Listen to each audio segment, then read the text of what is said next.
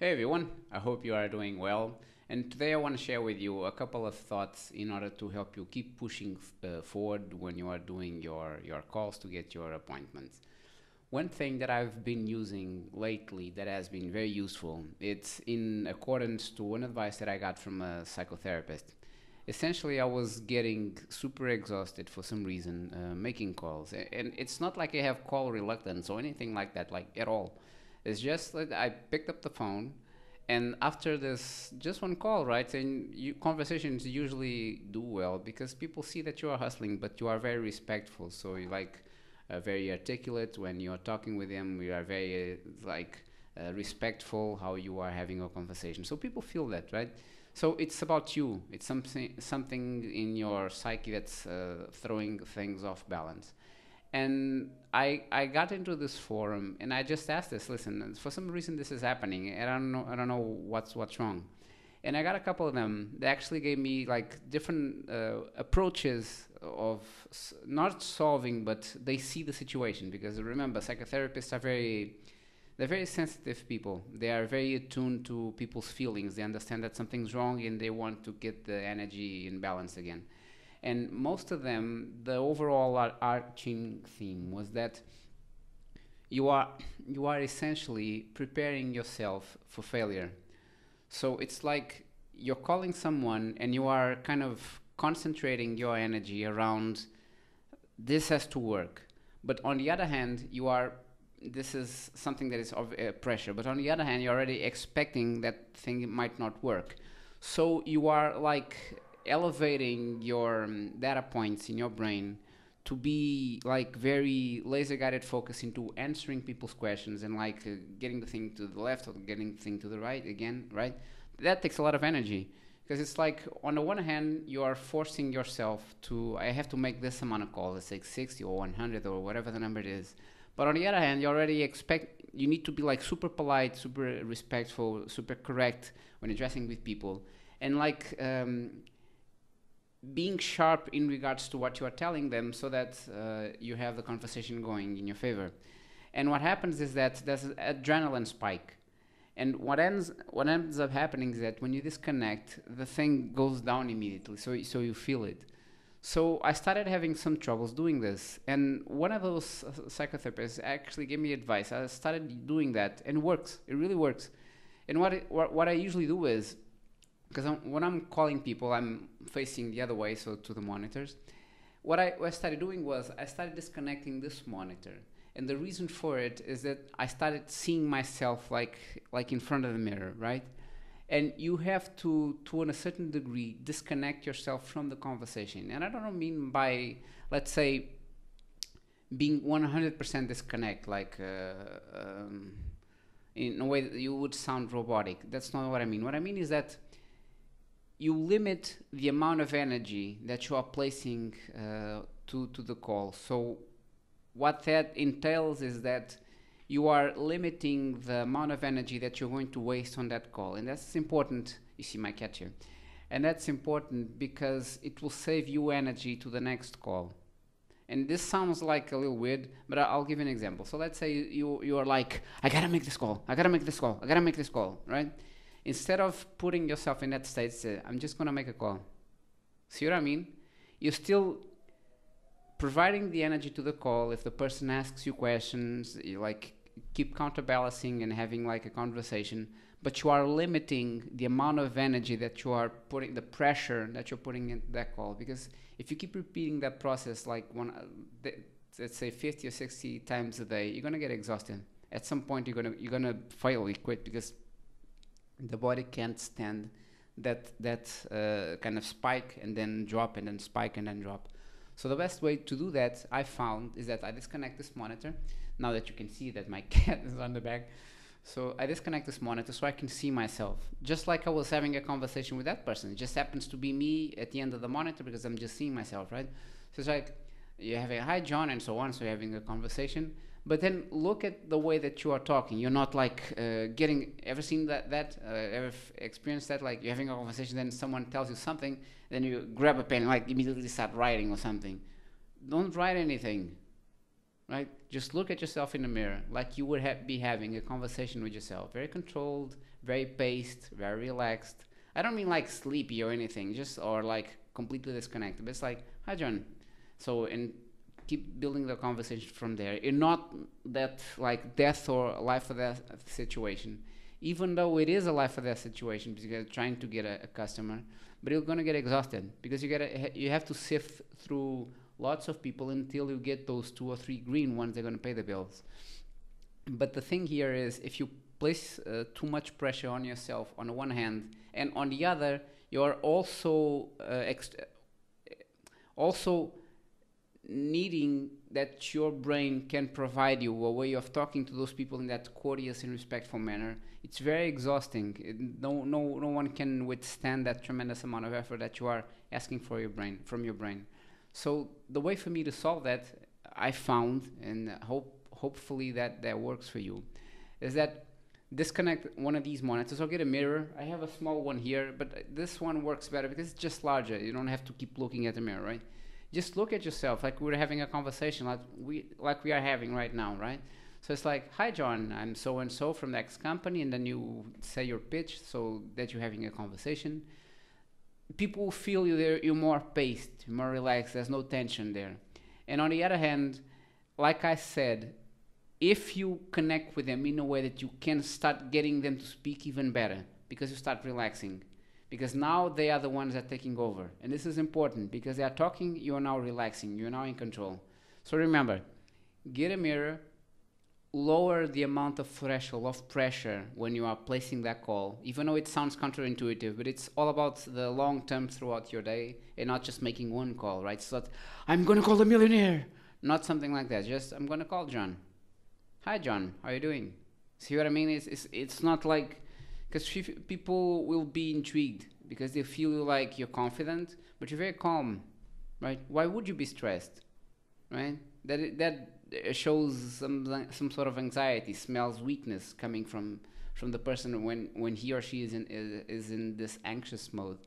So if you do things like this, it's a brain trick, and I say this again, it's a mind trick, and it's to help you to make more calls throughout the day. It's the same thing when I was doing the marathon. It's exactly the same thing.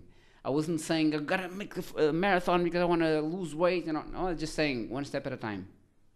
See what I mean? I did the marathon, nevertheless, right?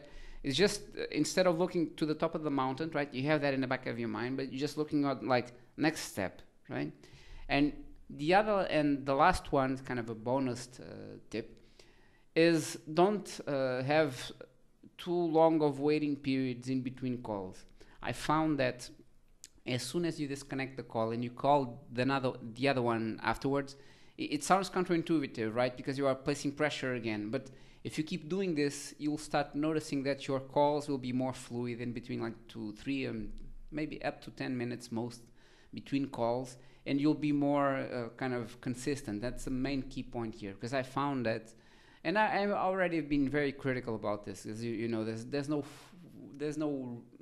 way for you to be making 500 calls. It just doesn't work. If you make up to 100, that's incredible. Most people will do in between 20 calls, 30 calls. If you do 60, that's pretty good. And to be making 60 calls, you got to remember that people that reject you, I have numbers here. I have numbers here, so I'm basing this based on numbers. People that do reject you, the calls are below 3 minutes. It's something around 50 seconds or up to 1 minute. It's something like, can I call you later? I'm in a meeting. It's something like that. And you'll notice that the call is like around 50 seconds, up to 1 minute, no more than that. Then you have people that when you say something, they say something back, but you kind of start the ball rolling but ends afterwards. It's something like you do your presentation, then they ask you how is it that you can help, see the first line that gets you to your second snippet, and then you have start saying something, right? So those conversations that kind of start on the right track and then kind of, end up well, you don't actually make a sale, but at least the thing like you add some conversation, some type of conversation, besides the guy that is trying to rush you off, it's around up to 2 to 3 minutes. So, and then you have those, then you actually do have a conversation. You keep them engaged, and then it's like back and forth conversations. There's actually a conversation there. and you get those people around the 20-minute mark, and you find that you are having a conversation with someone that is taking you 20 minutes, right? Think about it. You have, let's say, 10 calls, right, throughout 1 hour. If half of those, let's say, out of the half of those, right, so let's say 5 of those calls, let's say 2 or 3 of those, they didn't pick up the phone, or some sort of like interference in a call, you couldn't understand the call, so it ended up like a little bit more abruptly. So you got 2 or 3 calls, right? It's about 1 to 2 minutes, right? Because it's like the I'll call you later, something like that. So you didn't have like the rest of the calls, like the rest 5 calls, right?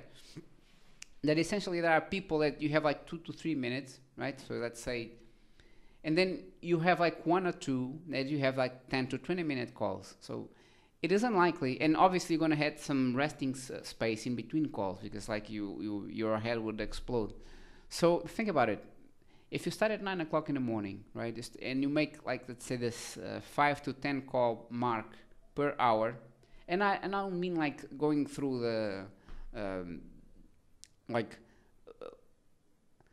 going through calls that just making like general numbers and say, is the boss there? I'm not saying those calls. I'm actually saying like calling business owners, right? So more focus, getting the list from LinkedIn. So it's not like yellow pages, like trying to talk and then you have a gatekeeper and all that. No, just calling directly the business owner. So if you're doing this, probably they're going to have a conversation with you, right?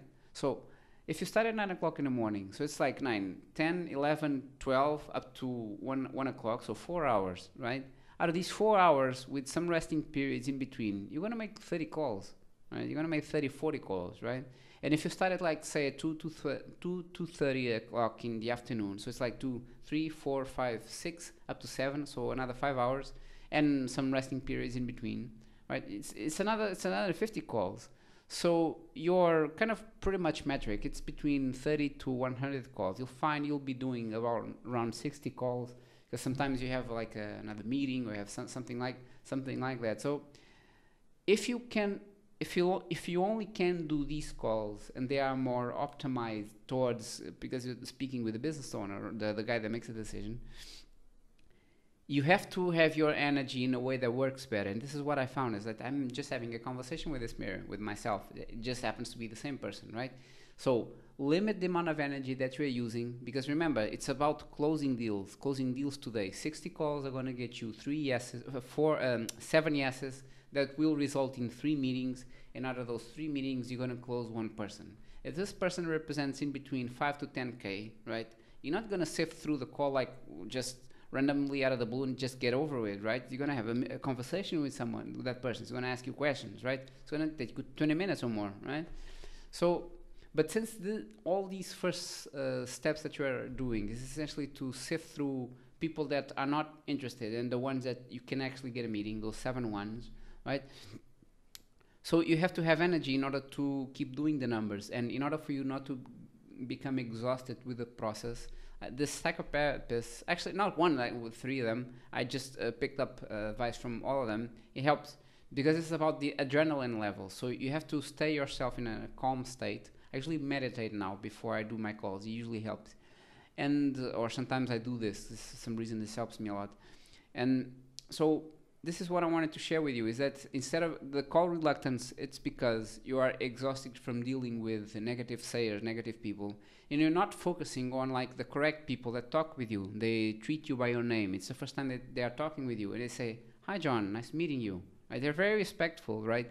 And that gives you this positive vibe, this positive energy. And this is super important. I'm not that like exoterical guy, anything like that, but this is important, because this keeps your brain kind of in a more calmer state. It's like a soother state, and this is important because otherwise you're gonna break up at some along the line along the day, and you're gonna get frustrated because you're not going to make the calls that you need to make in order to get the 7 yeses to the 3 meetings to the 1 person that can pay you the 10,000K. So I just wanted to share this advice with you because this has been working for me better. I'm feeling much better now, more in control. And this is all about that. So I'm in control of that call, and in control of the amount of energy that I will be spending on that call. If I start feeling that that person is very negative, I'll kill the call immediately because I need my energy.